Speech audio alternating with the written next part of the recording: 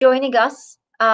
It's a pleasure to meet with you again. It's been a while since we delivered our webinars on career readiness and how to find a job that matches your skills and capabilities, basically. So, welcome. My name is Lamis. I work as a learning advisor for Pearson Education, and I'd like to ask for your help actually to make this workshop as much interactive as possible to learn and get the ultimate benefit out of it. Today, we're going to talk about how to land the job of your dreams. Actually, we're going to talk about tools and techniques to find jobs that matches your skills and capabilities.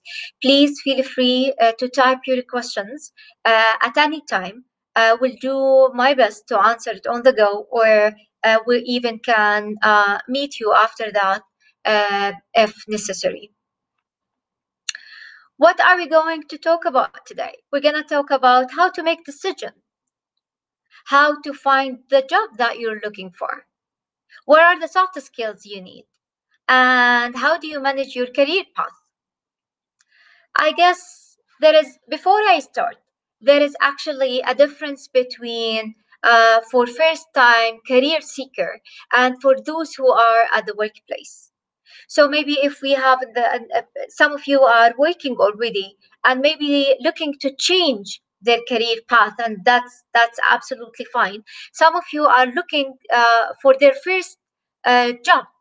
So there is, as I said, difference between looking for a job for the first time and for those who are at the workplace. So pay attention and please, as I said, ask me questions if you want. So you're looking to start your career, or you're looking to actually change your career path. So you're excited to click that button, to click that start button. So if you start to ask around, maybe you're trying to find socially acceptable ways to find jobs, right? You start asking around people, and they might tell you that find jobs that you're passionate about. Look after your passion, right? So recently, basically, in the last 10 to 15 years, we see a bit actually of a pushback around the idea of passion. And there are a couple of reasons for that. Many people don't know what they are actually passionate about, what their passion are. Another reason for that is the fear. Some people have fear of fourth industry revolution. Uh, what, what difference does it make if I'm passionate about something and artificial intelligence gonna come to replace all jobs related to that? Maybe 20, 15, or even 5 years down the road, we don't know what kind of job's gonna be, right? So we're here today to help you navigate your career, to help you navigate career decision based on data, to help you identify your career path. I just want to very quickly share some statistic with you. These statistics are from Galo. 87% of employees worldwide are not engaged at work. And 53% of university students believe that their major will lead them to a good job. So it's actually not a big percentage of students feel that they're going to find a job that matches their skills and capabilities. So what do we do? Basically, why we've mentioned passionate at the beginning? Because many people, as I said, they don't know what they're passionate about. Actually, many people, they don't take enough time to figure out their career decision before deciding on where or what they want it to be, right? We decide to become to work at different industries, at different companies, but basically I don't take enough time to understand myself, to analyze it, to assess my skills, to identify my strengths and weaknesses, right? Because becoming self-aware is the first step in order to manage your career path successfully. The idea here, it is not about where do you want to work. It's about how do you want to work. Because here today, I'm going to share with you tools and techniques that to answer your how. Where is up to you. But to distinguish yourself from the crowd, to make yourself visible, to become, to land the job of your dream, you need to make yourself ready, make yourself aware in order to reach that point, right? So basically, before we do anything, I'd like to ask you to access this link. Let me copy paste the link here in the chat box. Maybe it would be easier for you. Just give me a sec. Instead of typing the whole link, let me copy paste it. Here you go. So kindly, I'd like to ask you to access this link. Take 5 minutes to answer the questions. This is a sample grit assessment that might help you understand where do you stand in terms of career readiness. Where do you stand in terms of the component of success? So here we're talking about grit assessment, which is scientifically proven. The more grittier you are, the more successful you would be. But before I explain this further, I kindly ask you to access the link. Can you access the link? Can you click on the link I put in the chat? Excuse me. Fantastic. Please take 5 minutes to answer the questions.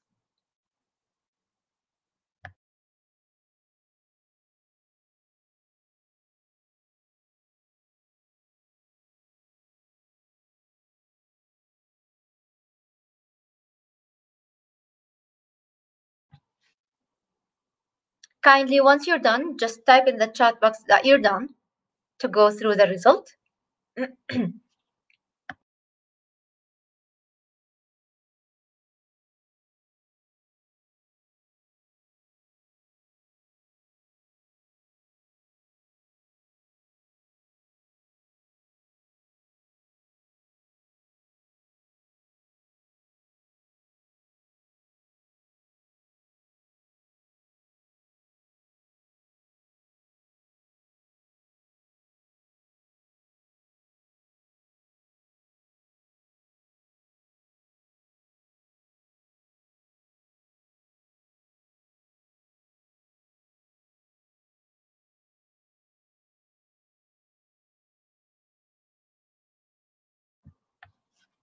All right.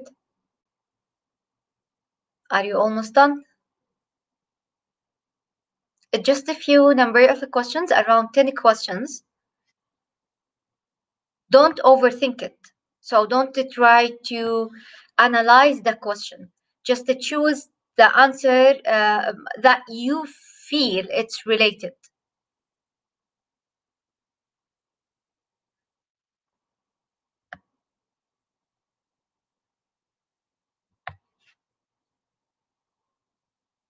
Okay. Fantastic. So the great yoga, it's on a scale from, I believe, 0 to 10. So you might get 2, you might get 3. And there is a small explanation under that to show you how gritty are you. What do we mean by grit here? It stands for growth, resilience, instinct, and tenacity. Growth, how do you look for information?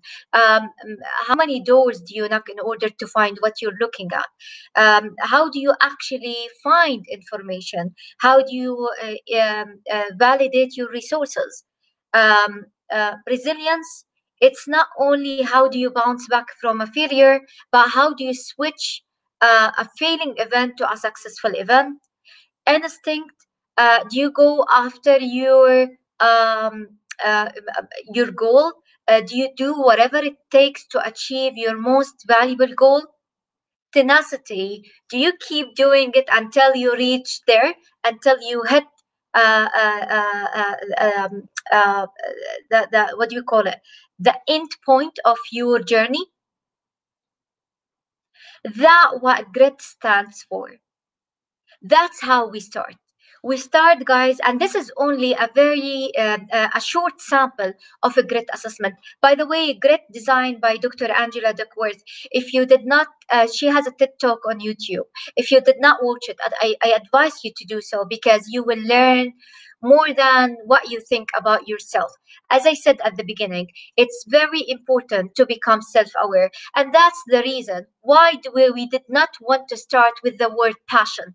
We're not here to tell you work at something you're passionate about, because simply you don't know maybe what you're passionate about, especially for those who did not work before, especially for those who are first time career seeker. I don't know what I'm passionate about. What I need is to figure out how to figure out. You don't have to wait until you start working to find out what you're passionate about.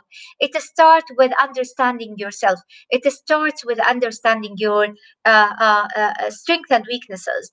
So I'll advise you here, if you have a pen and paper, take 30 seconds to write top three area of strength that you know you're good at.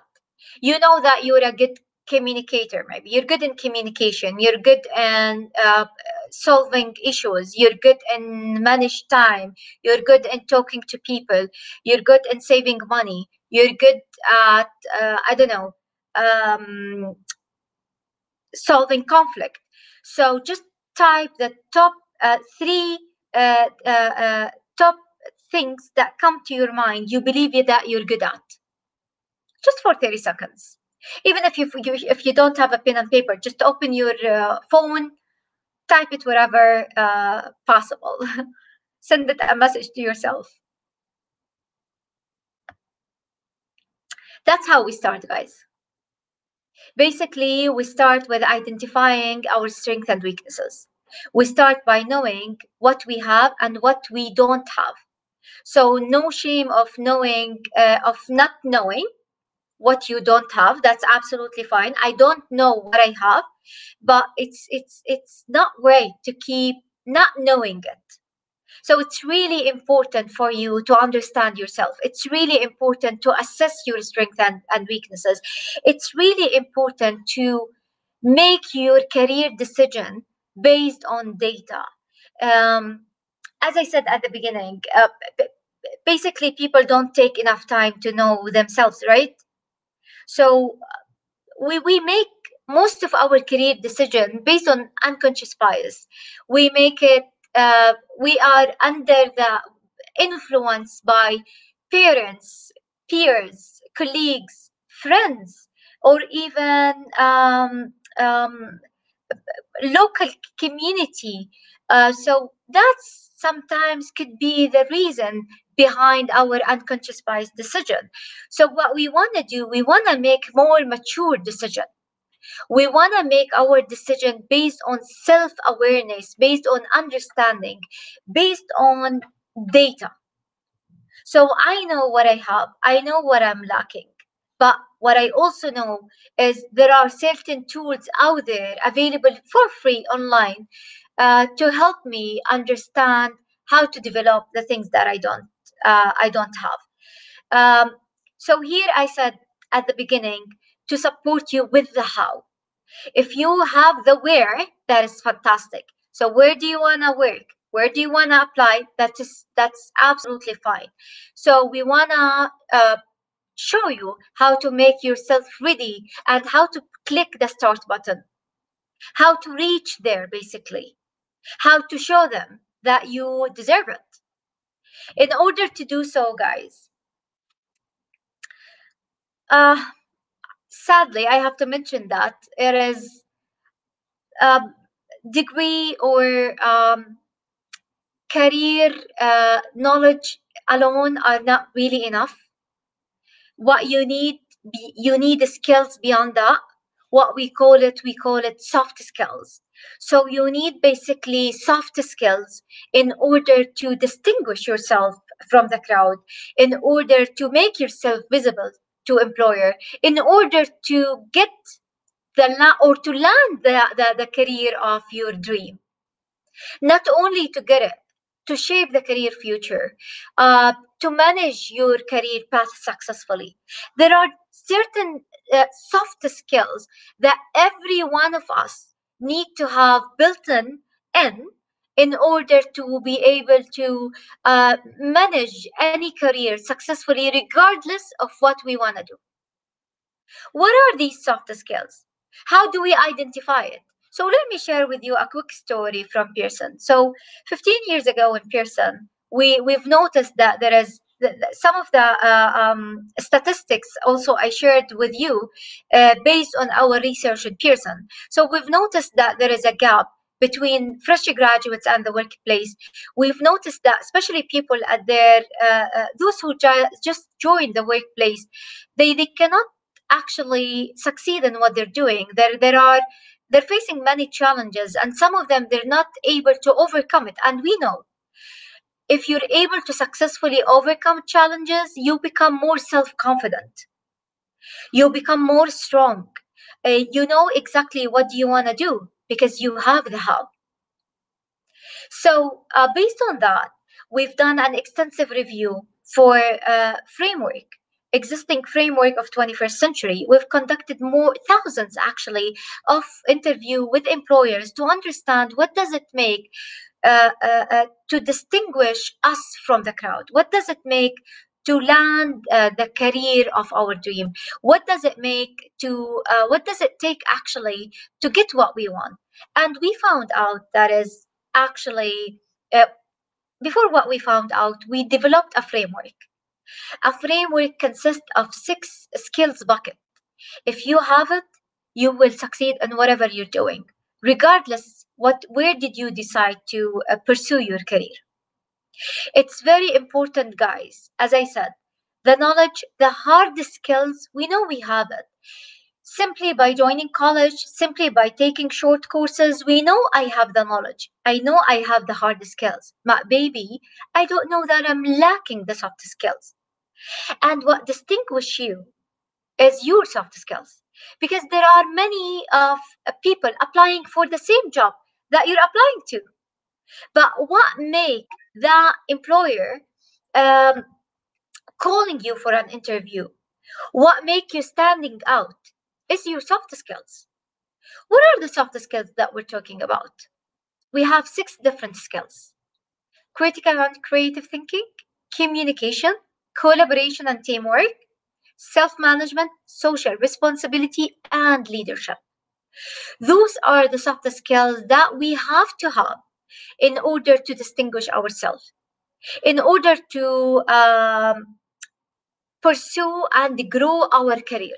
So if you are working already and you're looking for your next step, before you go and apply for those positions that open at your company or any other position, for example, assess, reflect, share your thoughts. So start by assessing yourself. Start by assessing, do I have enough critical thinking? Where do I stand in terms of critical thinking? Do I have the right leadership skills? Am I the right leader? Do I have enough communication skills? Do I know how to communicate with people? Do I know how to convey my message? Do I know how to break down knowledge and information and share it with different audience? So it's very important for you to assess the soft skills and then reflect. Reflect on your experience. Reflect and share your thoughts with colleagues that you trust, maybe with your manager, maybe with somebody at the company or at your organization. You think that might help, that might coach you a bit to understand more of how do you get the job that you want. What does it take to go there? So I advise you guys, honestly, to look for coaches at your company, to look for somebody you trust. And believe me, people like to help. So maybe I don't know if you know that or not, or you believe in it or not, but when you reach out to people asking them to support you or asking them to coach you around something, definitely they will do. Because that's our human nature. And if they are the right people, definitely will guide, will show you the way, will help you look at things differently, maybe will help you even change your perspective, and then land the job or land the career of your dream. So it's really, really important to focus and look at the soft skills. What is the process for that? For everything, there is a process. So, what is the process to get the career that you're looking for? Simply three different steps. As I said at the beginning, discover. Take enough time. You know the rules of 80-20, 80% planning, 20% execution? That is exactly what you need to do. Take enough time to understand who you really are, not only your strengths and weaknesses. Understand how gritty are you. Understand, are you an introvert, extrovert, or both? Introvert and extrovert. There is actually a word for that personality. Sorry, I don't have it at the top of my mind right now, but try to find out who you really are. Are you somebody who take energy while being with people, socializing with people, talking to people? Or are you somebody who feels really drained after being with so many people? Somebody who like to work with number? Somebody who like to work behind the screen? Or are you somebody who like to talk to people, gather information, and take these information, analyze it a bit, and talk to internal people to come up with a solution, and go maybe through what do you call it, design thinking process? So you might be somebody in the middle of introvert and extrovert scale. So try to find out who you really are, understand your personality. It's very important, because once you do, believe me, you would see different work preferences. You would open your eyes at different career path. You would be easily able to plug in different jobs that matches your career. So it's not a matter here of getting a job. It's very important, I know. It's very important to secure our monthly, what do you call it, expenses.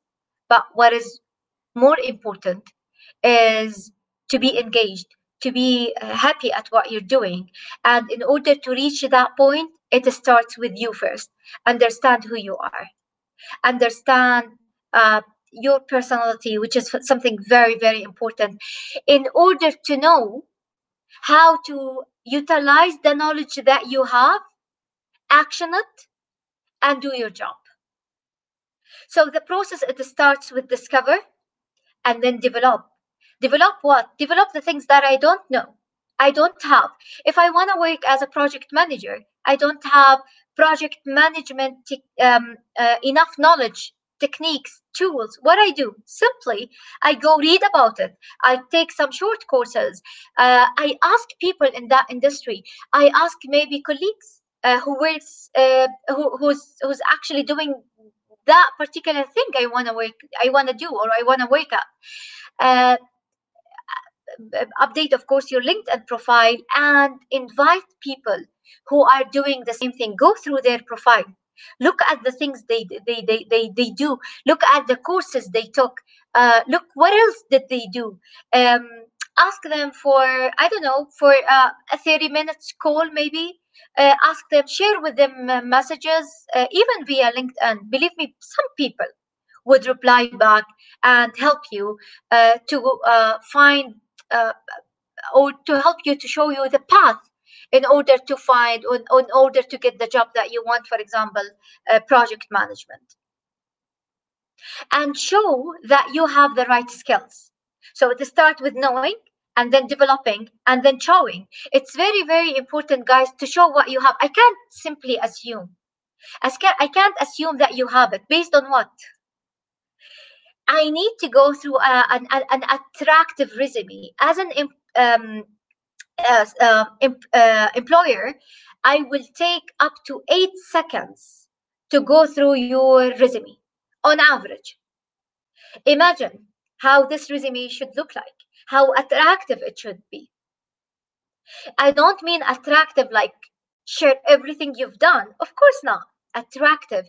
Share with me the things that make you that gonna distinguish you, the things that gonna uh, show me that you deserve more of my time as an employer to go through your resume and to call you for an interview. Be smart, write the right terminology. So don't say that is, I don't know, I work as, I'm gonna say teacher for like uh, 8 years. Okay. Oh, I'm not looking only for a teacher. I'm looking for a specific teacher. So share with me the skills. So say it. In 2000, I don't know, from 2018 until 2021, I worked as a math teacher where I implemented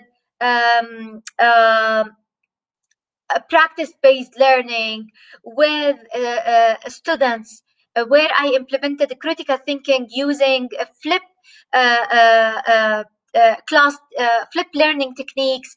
So show me the things that I am as an employer looking for. And how do you find it? Go through the job description, go through the company profile, try to align what you used to do or what you're doing with the requirements. And of course, be authentic, be honest, because believe me, through the interview, I can read your soft skills and I can see whether these things written on paper aligned with the person sitting in the front of me.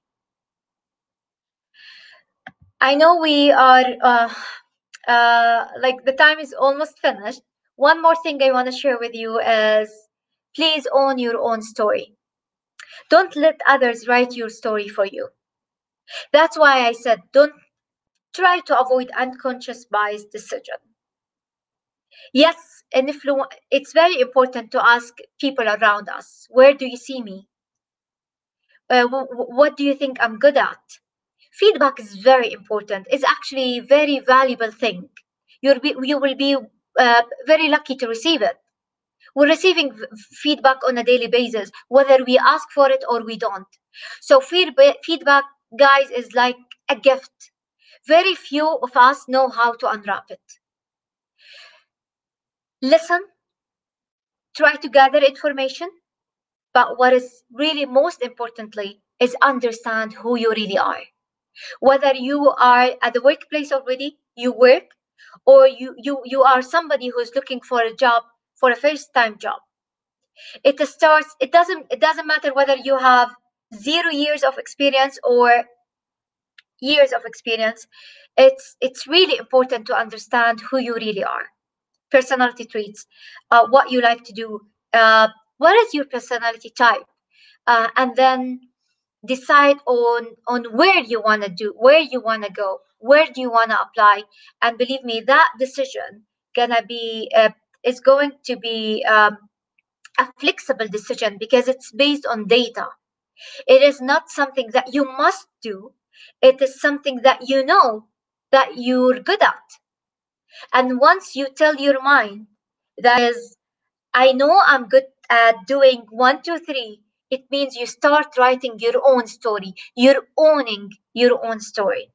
And nothing better than owning your career journey, because then you would have a very flexible plan where it allows you to adjust, to adapt, to implement, and execute whenever you want. I'd like to thank you so much for your time. I wish you found this useful.